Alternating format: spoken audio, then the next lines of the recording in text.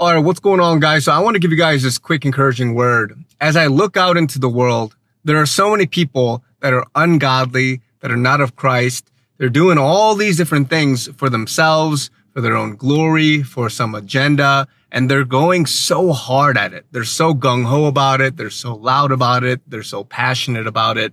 And they have a discipline, a tenacity like no other. And you almost feel like those are characteristics that a good, fervent, God-fearing Christians should have. But sadly, we don't have as much of that. We don't have as many brothers and sisters in Christ stepping up to want to do the kingdom work of God. And I'm here to encourage some of you guys.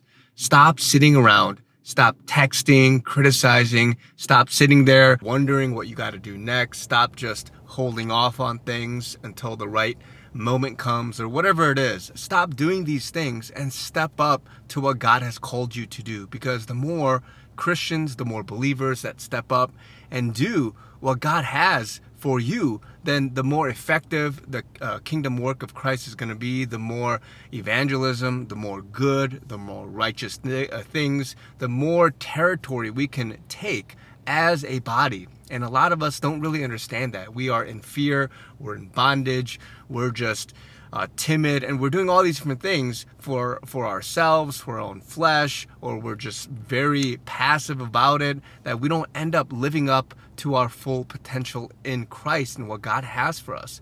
And I'm here to tell you guys, I'm not trying to sound frustrated. I'm not trying to give you guys this guilt trip or something like that, but I'm just trying to encourage some people. Look around you. I have some things I admit that I have to step up to even more. I have some things that I need to release and do.